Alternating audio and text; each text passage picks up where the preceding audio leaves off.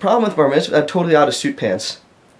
Because my nephews and nieces stopped sharing candies with me, and I got to get in on that. It was in the middle, and I came in. They started whipping it at the bar mitzvah. Because I'm bigger than them, I could take them. So but the carpet with my pants, so all my pants are now grubbed out. I gotta, because they're not sharing. Like last time, all they gave me was a Sunkist Jelly Candy, and I wanted a sour stick.